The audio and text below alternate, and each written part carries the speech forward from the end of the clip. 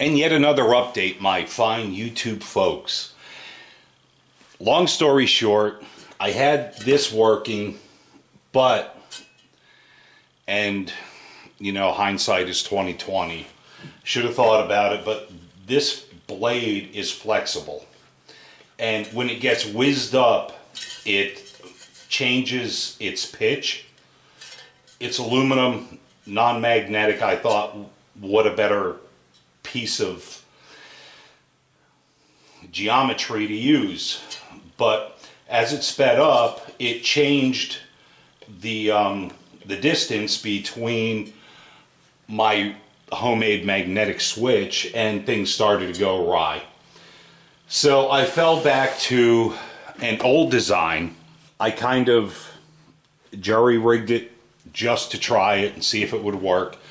This is the switch that I made, if you can call it a switch. This I cut out on the CNC machine, but you know, you would think the CNC machine to be perfect, round and center hole, but it's off. However, it does work. So I've got it hooked up to my power supply.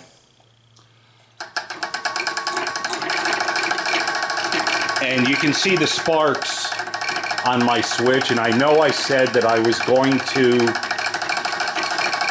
put some solder on there to make a better connection, but I actually did not. And again, this is just jury-rigged. I haven't set the timing.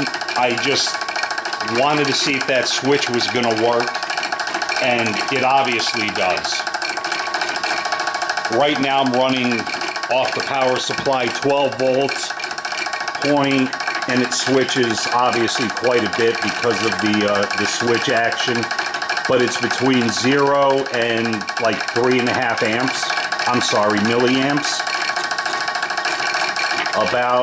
I'm watching the power supply. The maximum is 3.67 watts. So I think with a little bit of finesse and getting the timing squared away, I think this will work pretty well. But I just wanted to do a quick update video. One of you guys out there made a comment about the rabbit hole and welcome to the club. And dude, I appreciate that. It's definitely addictive, a rabbit hole, and a club. So we're going to keep working on this project, and there will be future updates, probably in the near future, because I'm addicted.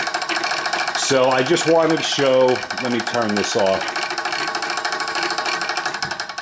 So I just wanted to show that this Bendini motor actually, and it's no surprise, it actually does work.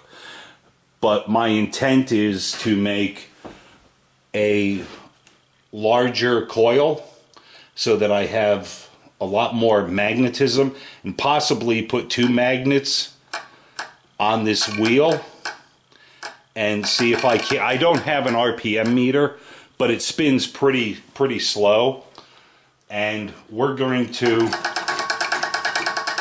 try to increase that and maybe make a wheel out of an aluminum plate. I'm not sure yet. The possibilities are endless. So we're definitely going to work on this and, you know, try to evolve it into something actually useful. Free energy. That's the goal. Thermodynamics. Yeah, that sucks. I don't say that word often enough to pronounce it correctly. But yeah, thermodynamics. And everyday science is getting different things from space and fusion.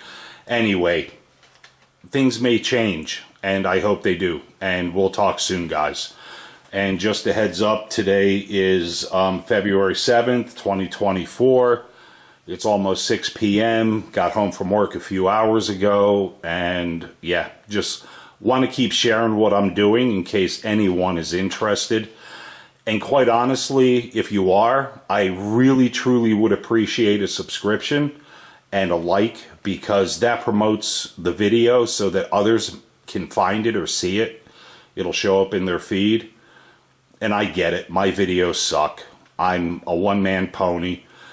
I don't have a production crew, and I've got, you know, a 5-year-old camera, but I'm hoping to upgrade and do some updates. But yeah, if you guys would like, subscribe, and you don't have to turn the bell on, you don't have to be annoyed by me, but I appreciate each and every one of my subscribers. And guys, thank you very much, and y'all have a good night, and we'll talk soon. Take care.